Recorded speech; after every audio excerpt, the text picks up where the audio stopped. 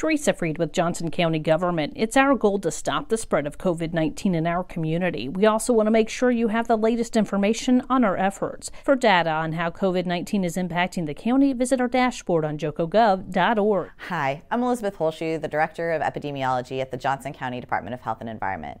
We're very excited this week to begin Phase 2 of the COVID-19 vaccination plan. This means that we will begin vaccinating individuals who are 80 and up, completing immunizations for those who were in Phase 1, as well as completing second doses for individuals who've already received their first dose. This is a big deal as we continue to provide more vaccines to protect our community against COVID-19. Unfortunately, because of reduced doses that we are receiving in our community, we are not able to open it up to the entire Phase 2 category as laid out by the Kansas government. We have to focus on individuals at highest risk for COVID-19 disease and the subsequent severe outcomes, which is why the Johnson County Department of Health and Environment opted to prioritize those individuals who are 80 and older, as we know that they are at the greatest risk for severe outcomes from this disease.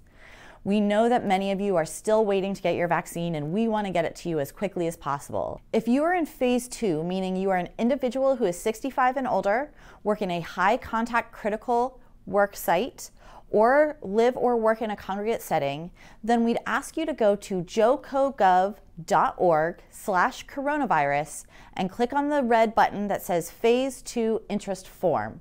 This will allow us to know that you are interested in getting a vaccine, and when we have additional vaccines available, we can reach back out to you and let you know that we have those.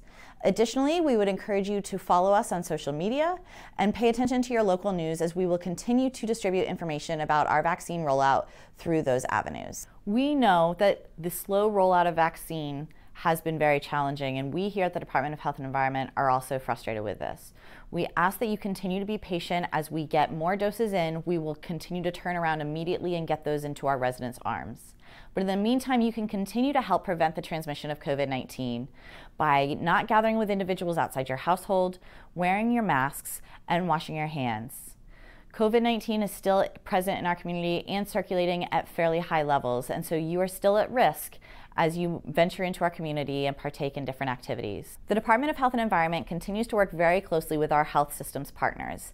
If you are in Phase 2 and interested in getting a vaccine and have been affiliated with one of our large hospital systems in the past, such as Advent Health, St. Luke's, Overland Park Regional, Menorah, Olathe, or KU, we recommend you reach out to your physician and inquire about receiving your vaccine through them. For more information about COVID-19 in Johnson County, visit jocogov.org/coronavirus. You can also subscribe to a daily e-newsletter with the latest data and precautions being taken in the county and state.